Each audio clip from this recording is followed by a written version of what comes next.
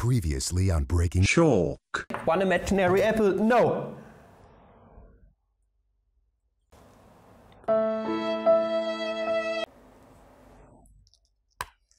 I have to eat the rest.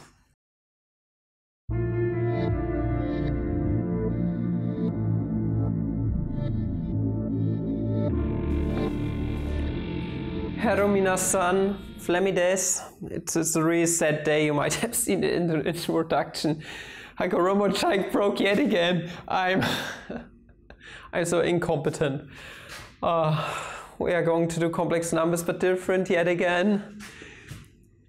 Talking about the powers of I. Okay, powers of I are really important. We need this for a certain series expansion. What the fuck, Papa, did you just say matrix exponentials? No, don't spoil everything, mate. Oh, I hate this guy down there in the corner. He just spoiled everything for next parts. What an absolute idiot. Yes, we really need this later on for matrix exponentials. Sounds quite weird and exciting and adventurous, but yeah, it's just something that's there. Okay, we are going to deal with it. Now for the powers of I. Powers means to the positive and negative integer powers. We are going to start off with the easiest case, I to the 0th power, okay? I to the 0th power is basically simply I to the 1 minus 1th power, okay? Meaning it's I times the multiplicative inverse of I. It's a square matrix, also it's invertible, and well, matrix times its inverse is going to result in the identity. Coolio, okay? Something that works. Now, I to the 1st power, if you only have one apple, then you only have one apple, okay? This is going to result in I. Coolio, really hard thing to do right here. Now, here comes the most amazing part. I squared, what is this going to result in? I wonder, maybe by definition it's negative the identity? Maybe, okay, we don't know yet. By definition we have found this out. It's the identity but with a negative sign in front, with a little scalar. Now here comes finally something where we have to think a bit about I to the 3rd power. Multiplication works just like with real numbers, okay? If you have I to, no, that was the identity matrix. Oh, I, identity. If you have I to the 3rd power, that's I squared times I, okay? I'm going to decompose it for the math chats out there. Meaning I squared by definition is negative, the identity matrix. So we are going to end up with negative 1 times something is just negative something in itself. Negative I. Now, let us move on. By the same procedure, I to the 4th power is going to result in I squared times I squared. Meaning this is negative 1 times negative 1 is going to result in the identity yet again. Maybe you can see something. We have done 4 iterations and ended up with the identity yet again. What is going to happen if we were to take a look at I to the 5th power, for example? Well, this is nothing other than I to the 4th power times I, okay? Which is nothing other than 1 times I is going to result in I. Now, here's the really interesting part. The powers of I actually make up a cyclic group. If I remember correctly, they should make up a cyclic group. Cyclic means if you raise it to a certain power, you are going to end up with the identity at some point yet again. Meaning, if we were to raise stuff to the 4th power, okay, we would always end up with the identity. If we were to raise I up to the 5th power, then you are going to end up with I yet again. If you add to the exponent 4, you are going to end up with the state you were in before, okay? If you have I to the 6th power, it's negative identity matrix times I to the 4th power, which is going to result in negative the identity, and so on. We are going to put this into casework notation later in the game. But now let us take a look at negative powers. For example, what about I to the negative 1, okay? The multiplicative inverse. Well, by definition, we know what this is, okay? By definition, our I, our imaginary unit, is supposed to be an orthogonal matrix, meaning it's just a transpose of this thing, meaning overall, this thing is nothing other than 0, 1, negative 1, and 0, which is just negative I. Now here's the cyclic property yet again.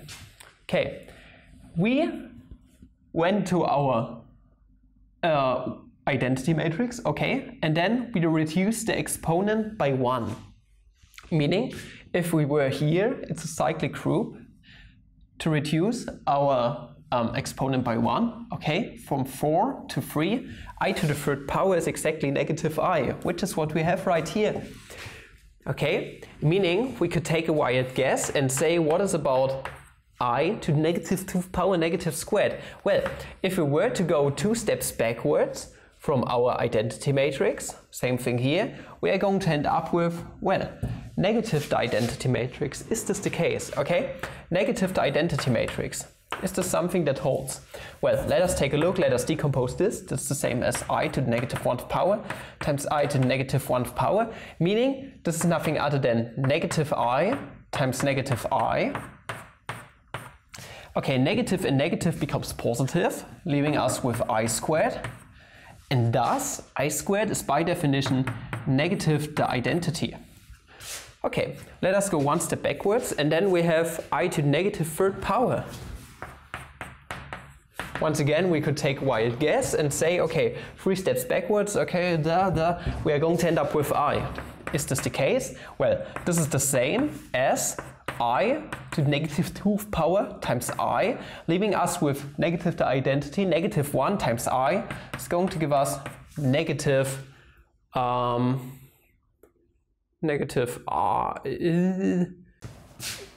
I just noticed I to the negative 1th power. I'm terribly sorry.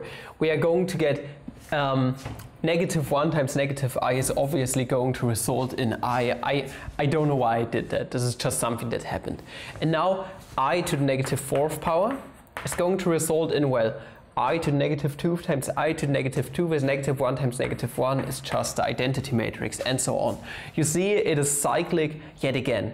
And now we can basically turn this into some nice notation. What is up with I to the kth power?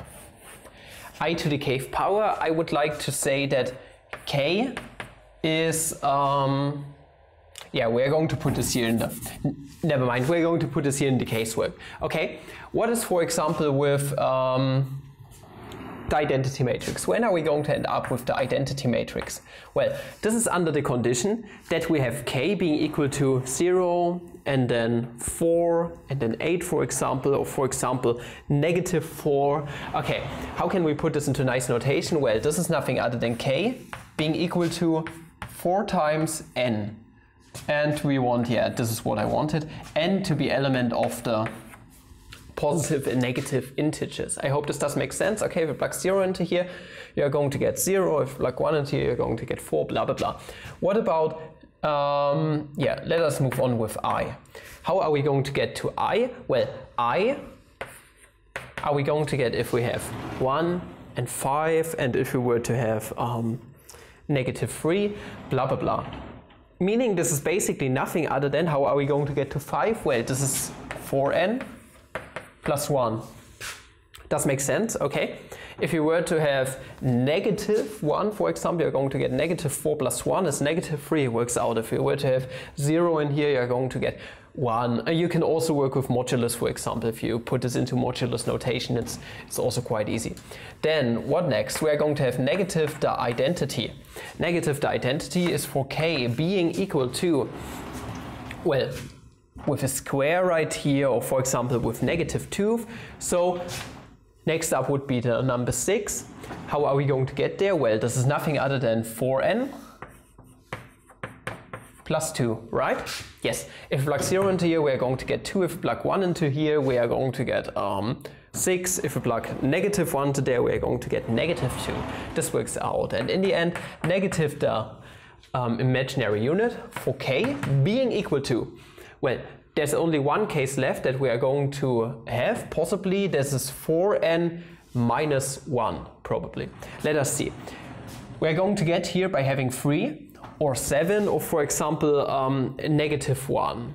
Okay, yeah, this is something that we need. 4n minus 1. If we plug 0 into here, we are going to get negative 1. If we plug 1 into here, 4 minus 1 is going to give us 3. If we plug 2 into here, we are going to get, yes, 8 minus 1 is 7, and so on. And this is it. Those are powers of I, and they are really important. We need this for series expansion. Okay, if you did enjoy this video, please like, subscribe, recommend channel if if you want to support channel a bit more. By these teachers, I create a support channel on Patreon. Up until the next video, have a RIP Hagoromo Chalk day. See ya. Ach, das ist schon angenehm.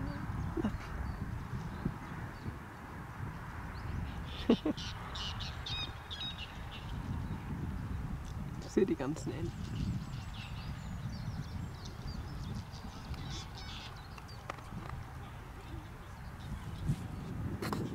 Will ich mit zu Hause.